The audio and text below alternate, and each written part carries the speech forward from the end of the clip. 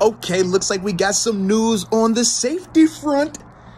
Pittsburgh Steelers are re-signing Terrell Edmunds, baby. Yes, indeed. Now, for me, I like the move a lot.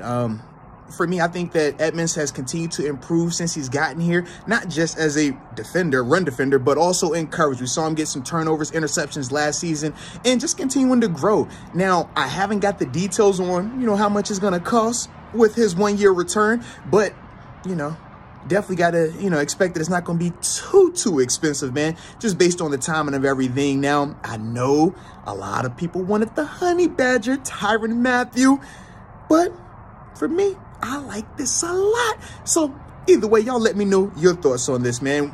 Are you excited about Terrell Edmunds coming back? Or would you have rather have been the Honey Badger or somebody in the draft? But either way, I appreciate you for tuning in. And until next time, baby, peace.